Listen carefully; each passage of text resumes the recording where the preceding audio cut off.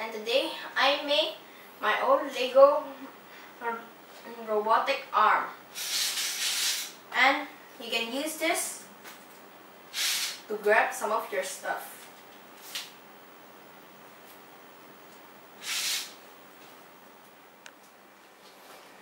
So to make this, you'll need some kind of these frames, 4 touch sensors, any touch sensor you have, 1, 2, 3, and down here is 4. 3 large motors, any motor, but you gotta change the structure if you want to change the motor. But I'm using the 3 NXT motors and the medium motor for the thumb. Yeah, like that. And then all the way along here, I'm all using all normal Lego parts, and down here there's nothing, and there's only one EV3 brick. And for the finger, each of the finger, the inside is actually only like this, but just to make it cooler, I put this thing in here. So in here it actually is gonna look cooler, look more realistic, like that.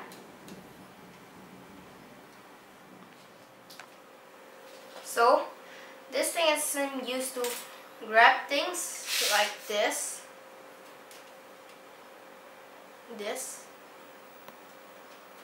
and you can just move it away and drop it. And not just that, you can actually make a bit of gestures with this, like some kind of the good job, like the good job, or like the bye-bye, or anything else with this. Or you can just do this, or you can do whatever the combination of hand, which is folding and showing out the way, whatever you want with this.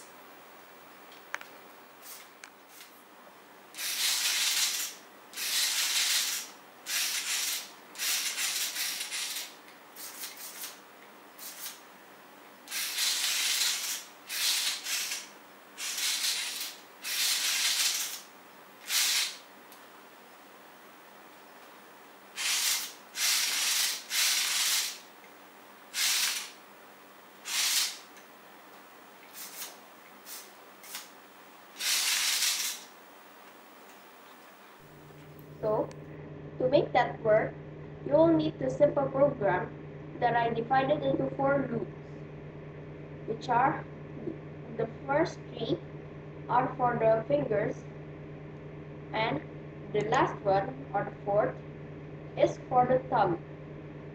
And the 3 fingers and the thumb have a different degree because the fingers have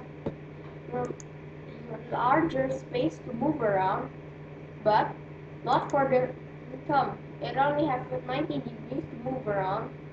And about the sensors, it applies to all of them with different ports and different anything, also for the motors.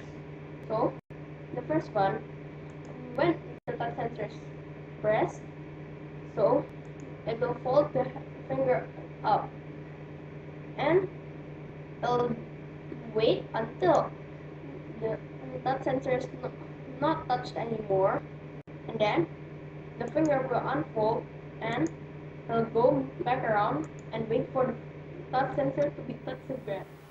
So thank you for watching. Good luck grabbing stuff and showing gestures with this, and don't forget to subscribe.